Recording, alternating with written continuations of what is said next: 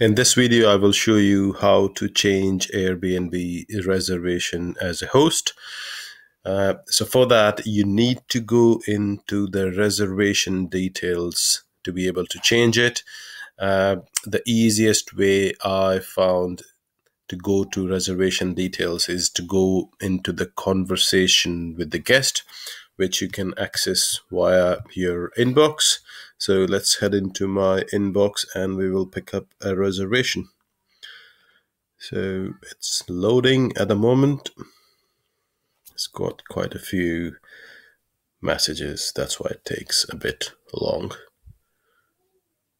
Boop, boop, boop, boop. Right, so that's my Airbnb inbox open. So let's try and change this reservation, for example.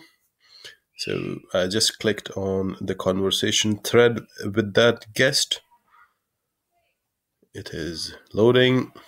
And once the thread is open, if you keep scrolling down, and on the left hand side, you will see the change or cancel a reservation option. We will click on that.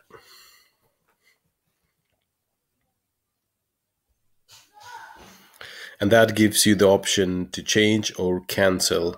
Cancel reservation is not we are up to today, so I'm going to click on to change the reservation.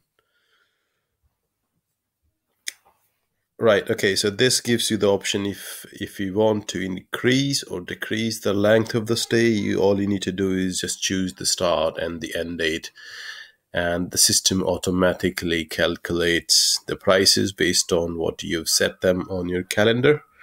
Once you're happy with the change, you can change the number of guests in the booking, you can change the dates, you can override the system calculated price in this field. So for example, if I want to give him a discount on top of this, I can change the price to 2409. That's $300 discount for him.